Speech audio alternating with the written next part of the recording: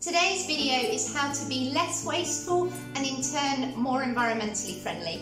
I'm going to be sharing with you 50 things that you can do to reduce your impact on the planet and just generally lead a more sustainable lifestyle. Hi, welcome back to Red Curl Vegan. Thanks for joining me today. My name is Meg if you're new here, and I'm going to be sharing today 50 swaps or changes that you can make to your life to just generally reduce your waste. These are great for beginners or those of you who are already on your eco journey like myself and you're just looking for further tips. This isn't a checklist though, so please rest assured that you don't have to do all of them. Just pick and choose whichever ones you're comfortable with or whichever ones are available to you. So let's get right into them. Okay, so number one is more of a motto rather than something that you actually have to go out and do, and that is to reduce, reuse and recycle. This is a great rule of thumb and one that I particularly love to live by, especially for beginners, to just reduce in the first instance. In the second instance, if you have had to acquire or purchase something, then to reuse, and then in the last instance to recycle wherever possible. Number two is to always check to see if you own something already before purchasing anything new. This is a great way to just minimise your consumption in general and in turn reduce waste. Three is to try to buy used or second-hand wherever possible. Things such as eBay, Facebook Marketplace, Vinted, charity shops if you're in the UK like myself, or thrift stores in the US. Four is to refuse junk or single-use items. So this can be anything from plastic straws and cutlery if you go for a takeaway or you go to a cafe, and also the little plastic goodies that sometimes you get, like free pens and free sunglasses and things like that. If you don't need them, they generally just end up in a drawer at home and they create more waste, so try to refuse plastic or single-use items wherever you can. Five is to use a reusable shopping bag or grocery bag. You don't need to go out and buy a fancy new canvas or tote bag though. If you already have some bags at home, just use those up first. If you're like myself and you've accumulated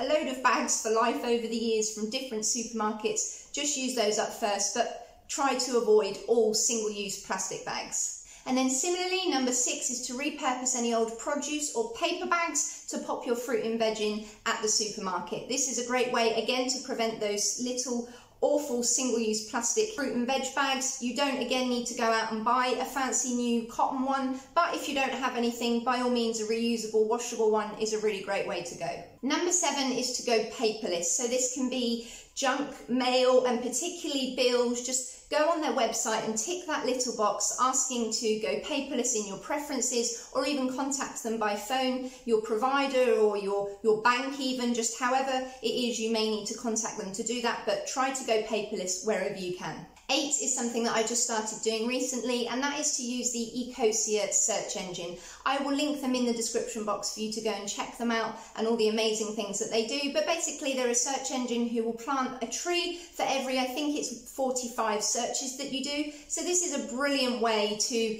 better your impact on the planet whilst just doing your everyday research. 9 is a top favourite of mine, and that is to use DIY natural cleaning products. This is a great way to avoid toxins, not only for yourself but also for the environment, and to reduce plastic waste as well. 10, similarly to cleaning products, is to use baking soda, white vinegar or soap nuts to do your laundry. I've made videos on this in the past as well, which I'll also link up above and in the description box. This is a really cheap, frugal, natural and environmentally friendly way to wash your clothes. 11 is to repurpose any containers or jars that you may bring into the home to store your food in, or for any other storage for that matter. You don't need to go out and buy fancy new containers or boxes for things, just reuse what you already have.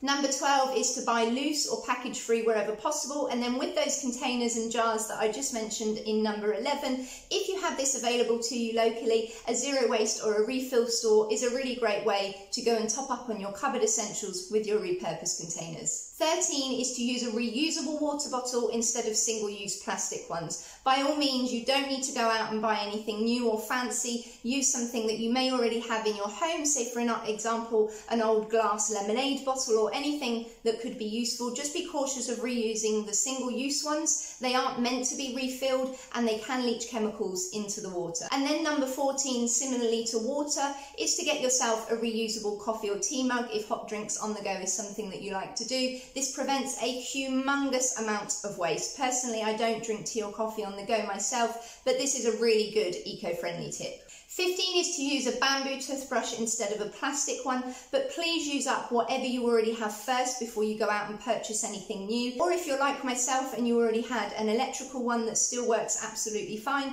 just go ahead and get yourself some recyclable toothbrush heads instead of the plastic disposable ones. And then 16 is to use tooth tabs, natural toothpaste, or even a tooth soap. These are all things that I have tried myself. They often come in glass or cardboard, or even better, tooth tabs generally come package free. This is a really great way to avoid that plastic awful tube of conventional toothpaste that often does contain harmful ingredients as well. 17 is to use a natural deodorant that comes in a glass jar or cardboard, or even better, to just make your own. The conventional deodorant sprays that come in an aerosol can are really bad for the environment, and they're also not good for our skin or for our bodies either. 18 is to use a facial oil that comes in glass instead of a conventional moisturiser. Often your typical white facial creams and moisturisers, they come in a plastic tub, and they also contain ingredients that are quite harmful and not necessary for our skin. So try to find an oil that works best for your skin type. I'm sure you will find one that you love. I personally use argan oil, and it's one of the best swaps that I've ever made. Number 19 is to use bar soap instead of plastic bottles of shower gel.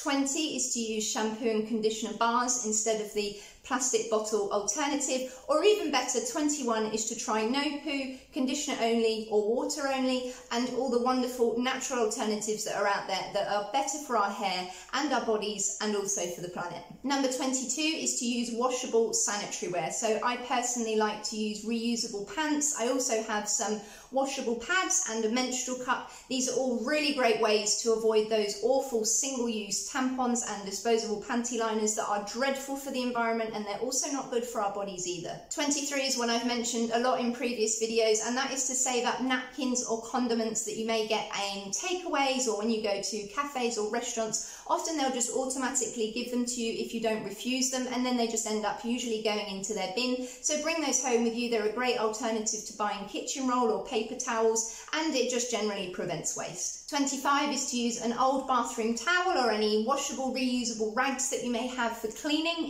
instead of disposable surface wipes. And then on the subject of energy consumption, 26 is to always turn the lights off when you leave a room or they aren't in use. 27 is to unplug any devices that aren't being used or that have finished charging. 28 is to never leave a tap running unnecessarily or waste water that you don't need. So for example, when you are brushing your teeth or in between washing your hair. And then similarly on the subject of water waste is to save any water up that you've used to cook things in, to reboil other things, or to make stock. And another one as well is to save your unsalted cooled pasta or rice water to water your plants with. This is really nutritious for them, and it's just generally a really great way, again, to avoid water waste. 31 is to take reusable cutlery with you on the go. So this can be for picnics, for lunches, for work, wherever it is that you are out of the home. Again, you don't need to go out and buy fancy new bamboo or stainless steel cutlery. You can always just use what you already have at home from your kitchen drawer. 32 is to cook from scratch as much as you can, and then 33 is to take batch cooked meals with you for your packed lunches instead of buying food to go.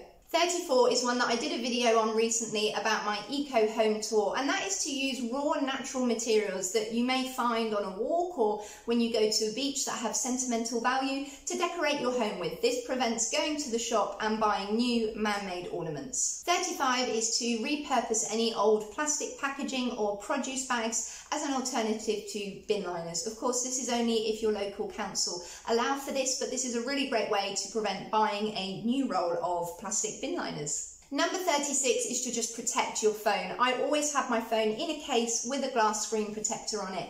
Tech waste is a huge problem, so just by protecting our electronic devices, this is a really great way to help them last for longer. Number 37 is again another kind of motto rather than something that you need to do, but that is to just always purchase mindfully. Always ask yourself, do I need this item? As you're about to click that buy it now button, or you're about to hand over your card, or preferably before you've got to the till, just always ask yourself, is there something else at home that I have that's similar or that I could use instead? Or even better, just ask yourself if you could cut that item out altogether. 38 is another top favourite of mine that I've mentioned lots in the past, and that is to repurpose mushroom punnet wrapping as an alternative to cling film. So if I don't buy my mushrooms loose, I will always buy them from the reduced aisle. However, they do come in plastic.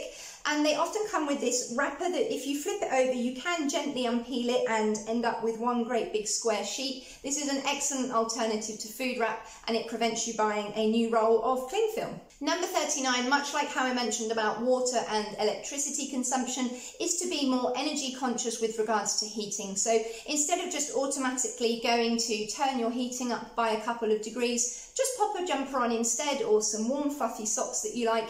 And equally, number 40, if you're lucky enough to live somewhere that's hot, which unfortunately I'm not, with regards to air conditioning, just maybe remove a layer if that's possible, and just keep hydrated rather than turning your AC up. 41 is to repurpose any junk mail or envelopes or old receipts that you may have as an alternative to to-do lists or shopping lists. This is a great way to avoid using a brand new notebook or a brand new piece of paper. And then 42 is to meal plan and take that repurposed shopping list with you that you've just made on an old envelope, and always go to a shop with a list. Don't ever go shopping without one. It just encourages unnecessary purchases and in turn generally generates more food waste and costs you more money. 43 is to opt for natural fabrics over synthetic ones such as polyester. But don't worry, this isn't something that's going to happen overnight. Just do this gradually. I recently made a video on my sustainable clothing journey, and it's always really great to, when you're going to buy something new or hopefully second-hand, or you're replacing something, to try to opt for organic cotton, hemp, linen or bamboo. And still on the subject of clothing, 44 is to only wash your clothes when they actually smell or they're actually dirty. It really isn't necessary to wash your clothes after every single use or after just one day of using them, unless they actually smell, of course, or they have dirt on them. It's incredibly energy intensive, and it also helps to preserve the condition of them for longer. 45 is to prioritise experiences, free time outdoors and nature over activities that cost money or involve buying something. 46 is to try to support, wherever possible, small local independent businesses over big mass corporate companies. But don't give yourself a hard time if this isn't available to you, as it can often be difficult. 47, if you aren't already vegan, is to try to opt for plant-based options when eating out or at home as much as possible. Just by cutting down your meat, dairy, egg and fish consumption a couple of times a week can make a huge difference, and it will also save you money as well. Number 48, much like how I previously mentioned about clothing, is to not shower every day unless you actually smell or you're actually dirty. Now, I know that this can cause some controversy, as some people may find it a bit gross, but until the modern world came along, we didn't actually need to shower every day. And this doesn't mean omitting strip washing or caring for your intimate areas, or by any means walking around stinking, but often overwashing can do more harm than good. Continuously using soap on our skin can cause over drying, and it also removes the natural protective barrier that we have. So just by reducing your showers ever so slightly a couple of times a week can really help, not only on your water consumption but also lower your bills as well. Number 49 is to eat whole foods as much as you can instead of processed foods or ready meals. And then finally, at number 50, is to buy reduced food wherever possible. This is a top favourite of mine, and this is how I wanted to round off today's video. Head over to that reduce aisle in your supermarket if that's something that's available to you, or try to buy things that are really on offer or half price. This is a really great way to save money and of course to reduce waste at the same time. So there you have it. There were my 50 favourite eco zero waste tips. These are all things that I've learned along the way on my journey that I wanted to share with you. I hope that you found these helpful, and like I said at the start of the video, this isn't a checklist, it's just a guide to hopefully inspire you and help you. So feel free to do whichever ones you're comfortable with. And if you did enjoy this video, please give it a thumbs up and make sure to subscribe to my channel, and feel free to share this video with anybody that you think that it might benefit or help on their journey, or if they're a beginner. In the meantime, take care and stay safe, and I'll see you in my next video. Bye.